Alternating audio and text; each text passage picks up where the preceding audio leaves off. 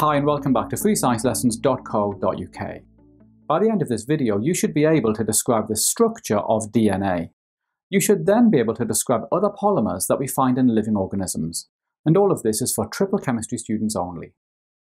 In the last video, we saw that proteins are naturally occurring polymers of amino acids. Another naturally occurring polymer is DNA, and we're looking at that in this video. Now, the molecule DNA is found in almost all living organisms, including animals, plants, fungi, bacteria, and viruses. Now, I should point out that some viruses do not contain DNA, but they've got a related molecule instead. DNA encodes the genetic instructions that living organisms need to develop and to function. DNA consists of two polymer chains made from monomers called nucleotides, and it's really important that you learn that word. So I'm showing you here a simple diagram of the two polymer chains in DNA.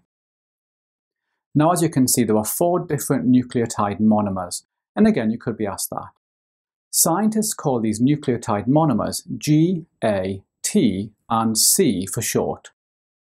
Now, the two polymer chains wrap around each other to form a double helix, and I'm showing you that here. And again, you're expected to use the term double helix in your exam. You'll see a lot more about the structure of DNA in the biology videos on this topic. We're going to finish now by looking at some other naturally occurring polymers. It's really important that you learn these. It's very likely that they'll be asked in your exam. As we saw in the last video, proteins are polymers of amino acids.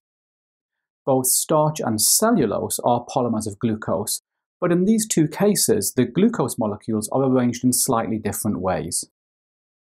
Remember, you'll find plenty of questions on DNA and other polymers in my revision workbook, and you can get that by clicking on the link above.